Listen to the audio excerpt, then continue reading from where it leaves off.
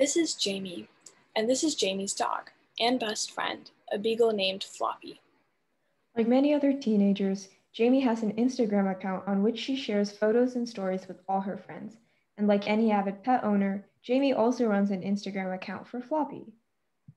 On her personal Instagram, Jamie follows a wide variety of topics, but on her dog's Insta, she's a little more specific. And when Jamie is scrolling through her personal account's Explore page, the posts she sees are very different from the posts on Floppy's Explore page. What's the reason for this?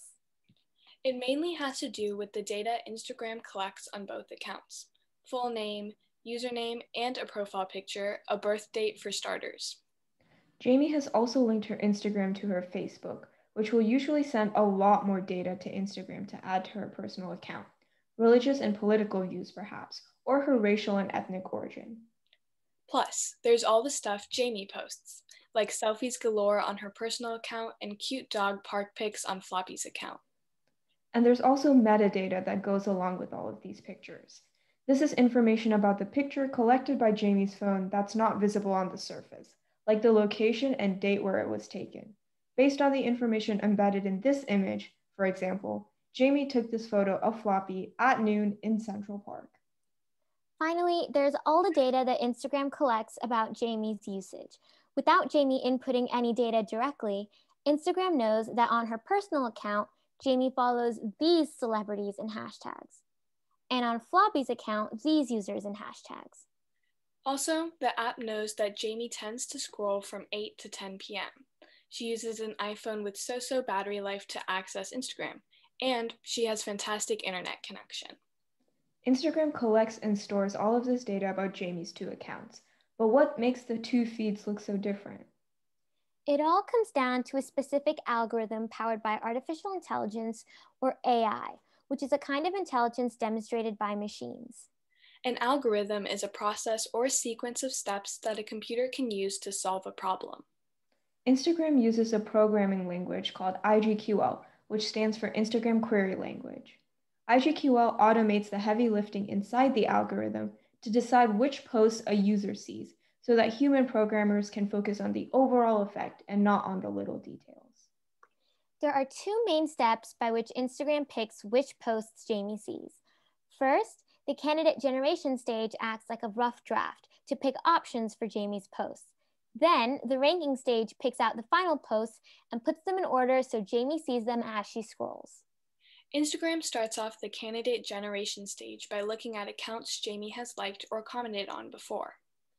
Here are some accounts that Jamie interacted with previously on her personal account, and here are some accounts that Floppy interacted with. Instagram calls these seed accounts.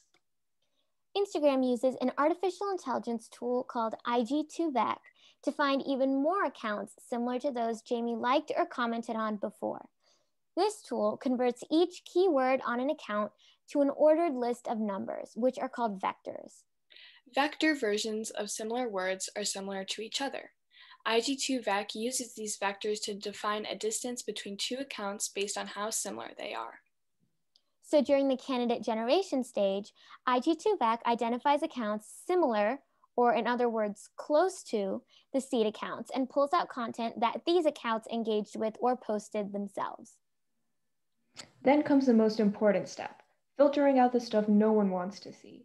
This includes policy violating content, misinformation, inappropriate content, or spam.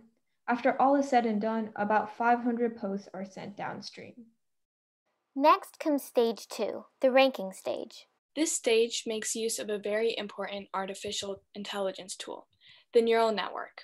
A neural network is loosely inspired by the neurons in our brain. It adds together inputs it receives, weighs them, and sends them to other neurons until a final output emerges.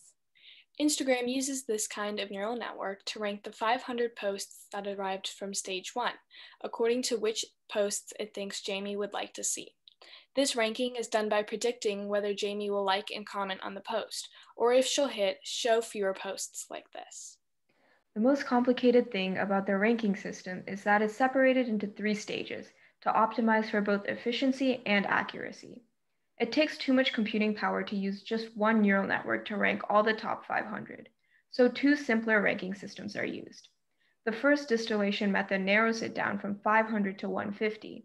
Then in stage 2, a simple neural network narrows it further to 50. Then the last neural network picks the top 25. And these 25 are the posts Jamie sees while scrolling. Instagram uses a similar process to determine which ads Jamie sees and which companies those ads come from. The algorithm gathers data from companies based on who their target audience is and how much the companies are willing to pay to reach them. It then shows ads to certain users based on their interests in similar topics. It's advertising that pays for and drives for the rest of Instagram ecosystem. So the next time you're scrolling through Instagram's Explore page in ads, wondering where this content comes from just like Jamie did, remember that it's all about algorithms and artificial intelligence working behind the scenes to personalize your Instagram experience.